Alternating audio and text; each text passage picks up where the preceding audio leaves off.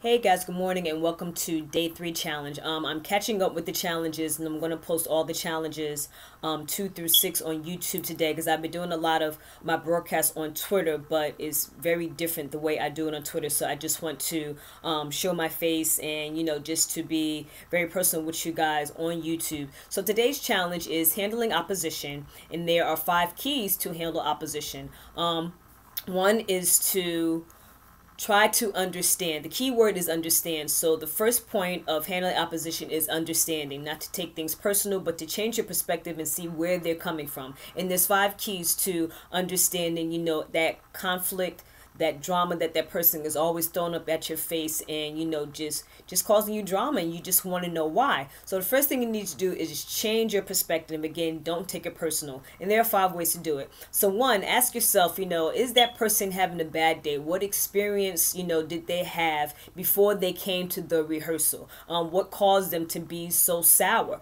Was it something that's going on with their marriage, something going on with their kids? Did they get suspended from work before they came to rehearsal? Something's going on with them, and they're just real funky, and they're just messing up the atmosphere by being real irritable and agitated. So you want to think about perspective, if they had a bad day, what's going on with them. Number 2, physical pain. Are they sick? Are they suffering from a terminal illness that nobody knows anything about, and they're holding it all in a spirit of bitterness, and anger is just festering inside, and they really need prayer, but they don't know how to ask for it. This is a time to be very sensitive and take heed to the Lord and just lay hands and pray for that person. Have your dancers just surround that person and just pray for them, whatever they are going through. And remember, in past videos I told you that the dance rehearsal is a place of worship, and praise dance leaders must always be sensitive to what is going on. So be sensitive to the move of God, and don't be upset if he just changed up the flow of your rehearsal. He may use that rehearsal time just to pray for that person and have a moment of deliverance, whatever they are going through.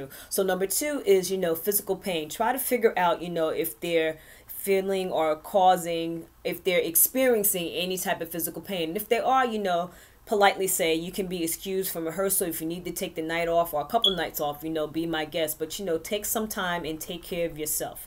Number 3, bad reputation. Are they known to have a bitter and sour nature just all the time? So you want to look at that as well. Like I said, the key to this is understanding, and you can't take things personal. So I'm just teaching you the 5 components to understanding that person who has a lot of drama and who has a lot of conflict within their lives. Number 4 is projection.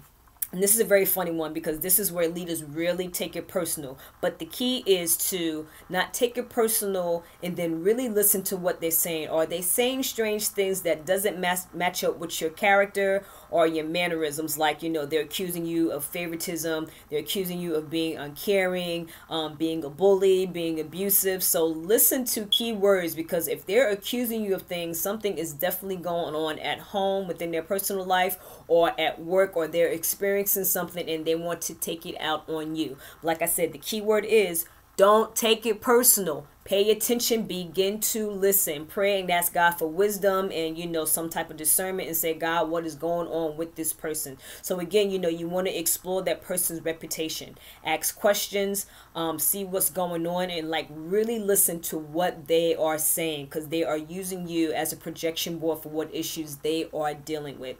And number 5 is my favorite one: hater behavior, or what the young people call haterade. I know that's an old slang. I don't know what they're calling now because they're forever changing up stuff. But hater behavior. So you want to see where that person is coming from. Are they jealous of your position? Do they envy what you have? Are they seeing all the surface stuff and not really dealing with what leaders go through behind the scenes, the responsibility, the grooming, and everything else? So what you want to do is just be mindful of the behavior.